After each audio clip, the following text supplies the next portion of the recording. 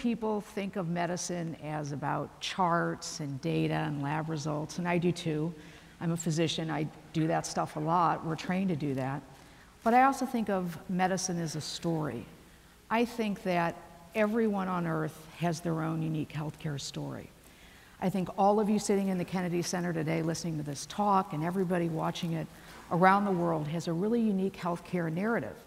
And as a doctor, it's my job to help you edit the health story that you're living out, that your life is telling. And as physicians, it's really our signature challenge to do that editing more accurately and efficiently as digital health scales globally.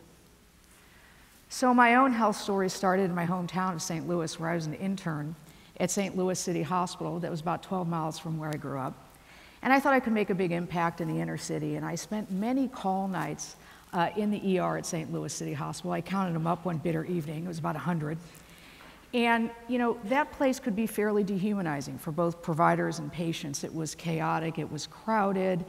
Victims and perpetrators of violence were there, law enforcement officers were there, and in the midst of all that action, parents would bring their children in at midnight, at 3 in the morning, at 5 in the morning, and try to access care for sore throats or earaches or rashes.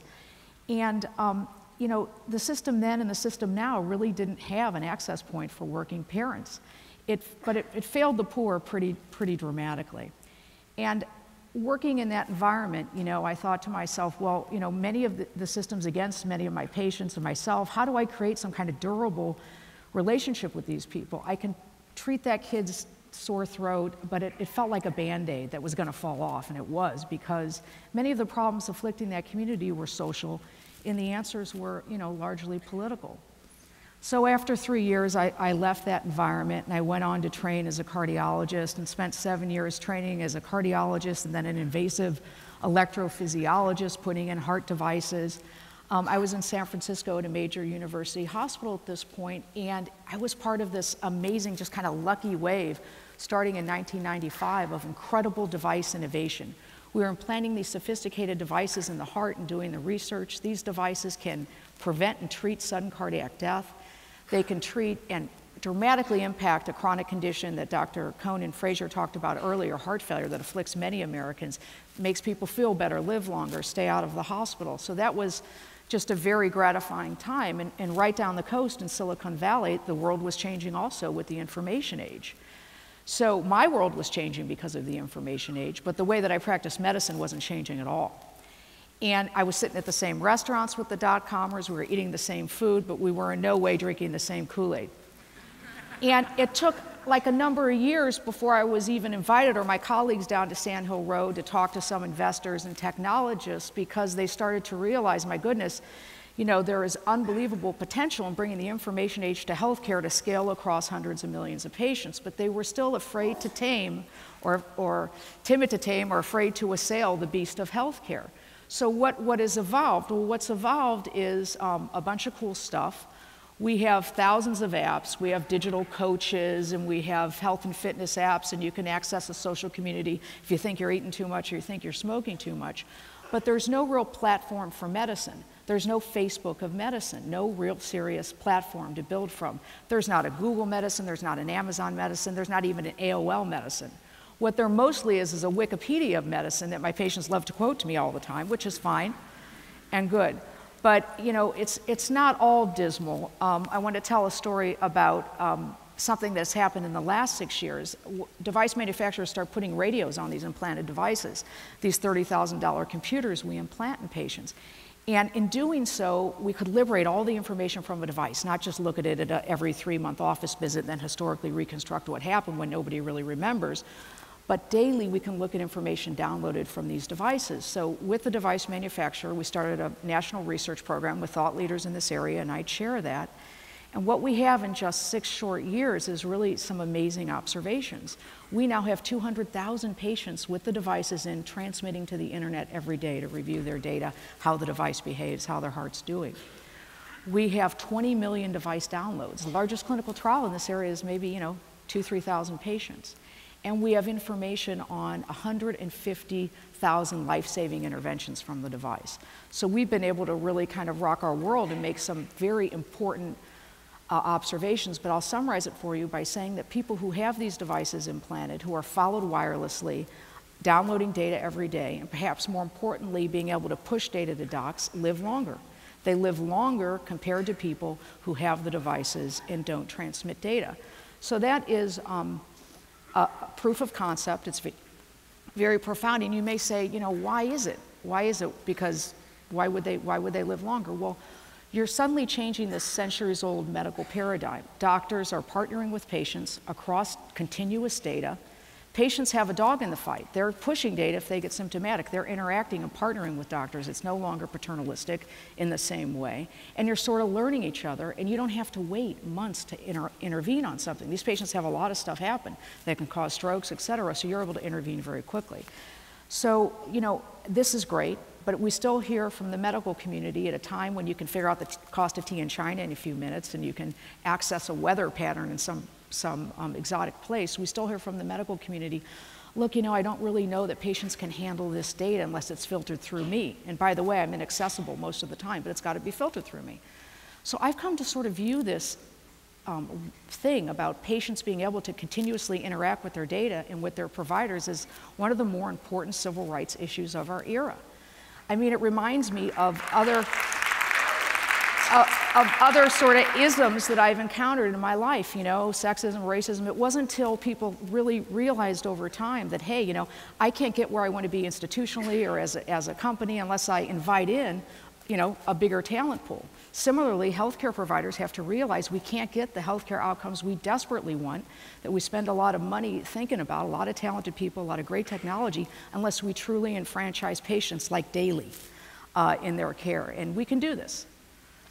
So we're seeing, and one of the reasons we can do it is because I think the world and technology is sort of ready.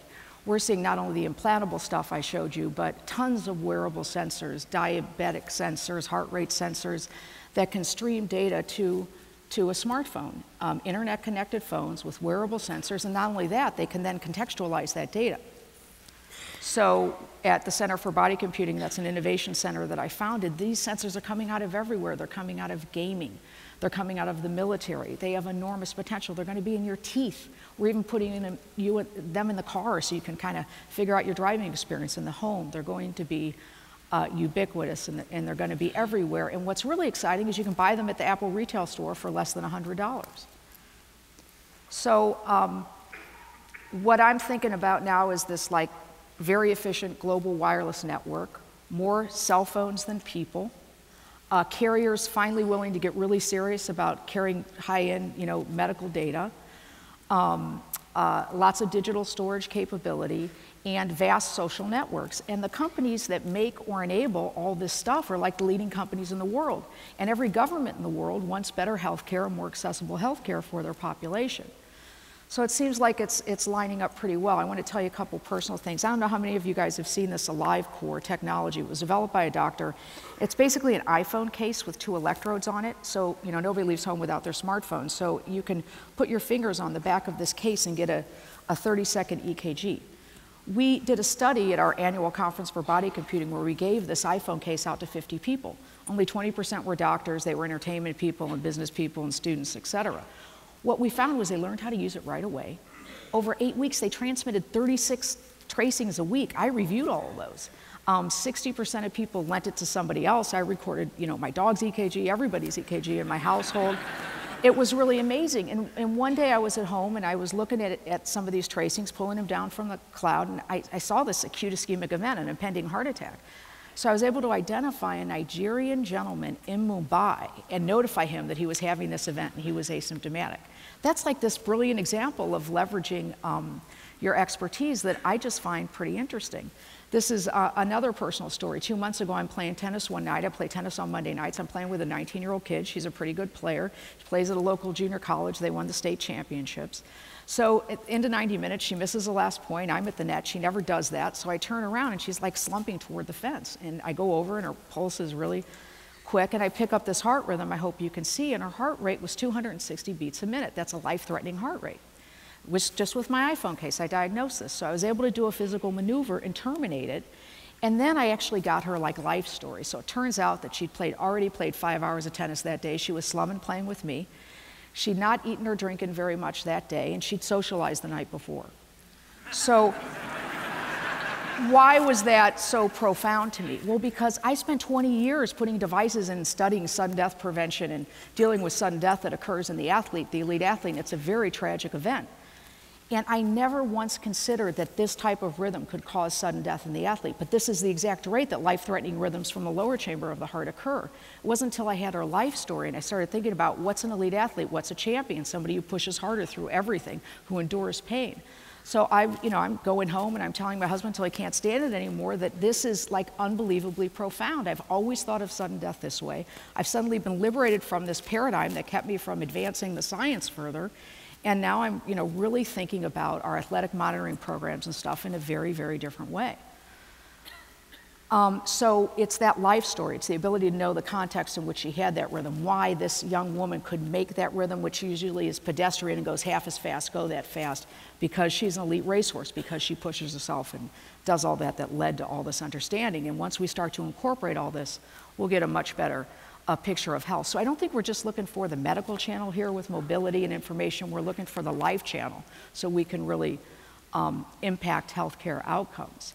So we're starting this initiative, this bridge to the sort of digital divide, by creating a platform. We've been working on this for about a year. And what we want to do is create that first point of contact. So we want to use the 5 billion cell phones in the world to collect the heartbeat of every person on the world. And this will start to create, through any sensor, we want to be agnostic to that, and open up this platform. This will start to create that digital dialogue where patients will empower this revolution in medical care, and they'll be a big part of it by inputting their data and understanding their health and disease behavior.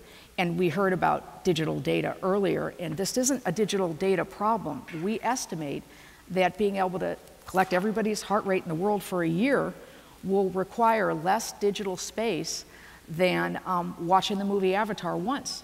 And that's a great and entertaining story, but I challenge you that this will be an even better story with even greater impact. So I sort of imagine this world where people share data like they do their social activity and life experience, but it's health data across the world on a vast network, so that that child in an ER at 3 in the morning in Mumbai or Bangladesh or Sao Paulo or the Bronx or LA is sort of the same when we're understanding this commonality of humanity and being able to access people and things and activity and learn through big data and through analytics about endemic diseases, about disease prevention. I mean, imagine getting a call from your doctor who may be somewhere else in the world that you're about to get sick, and they want to institute some things, or they've noticed a trend, versus you having to proactively reach out. Truly a different paradigm. So I came a long way. 25 years ago, I was thinking I was going to make a big impact in the inner city, and now I'm just envisioning a world where ERs are filled with true emergencies and not just desperate people trying to seek some kind of health care, where the system is pretty indifferent to the economic status of the patient. So I think that everybody deserves to tell their story. I think it's very rational to start one heartbeat at a time, and that we can change the world for 5 billion people.